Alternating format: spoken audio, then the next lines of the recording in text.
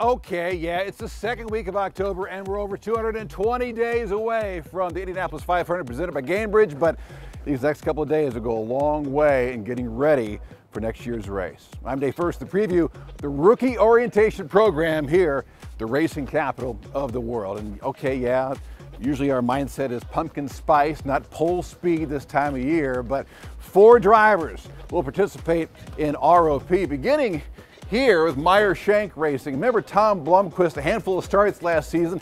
He's in the 6th. He already knocked out his rookie speedway program at Texas Motor Speedway, and that advances him now to ROP, getting ready for next year's race. 2022 IMSA champion. We'll see what he can do. And well, there are 2 drivers, not 1, 2 drivers for Chip Ganassi Racing that'll participate in ROP. Marcus Armstrong, this past season's Rookie of the Year, 5 top 10s. Remember, he did all that on just the road and street course program. Now he's going full time in the 11 car, and he'll be joined by Linus Lundqvist.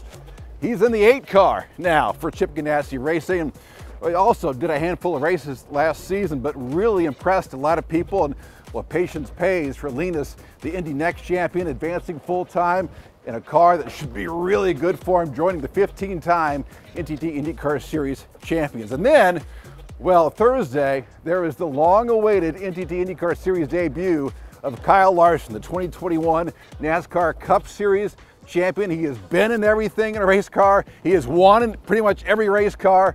What can he do in IndyCar? It's going to be a lot of fun to watch. By the way, the rookie orientation program has not changed. 3 phases, knock out 10 laps between 205 and 210 miles an hour. Knock that off, you move on to phase number 2, 15 laps between 210 and 215 miles an hour. And then phase 3, 15 laps up over 215 miles an hour. Do all that and you are good to go for Indy 500 open test coming up next year. And of course, when the month of May begins in 2024.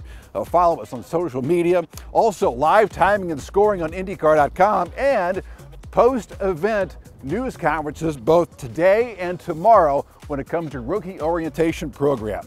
The month of May, the countdown is on.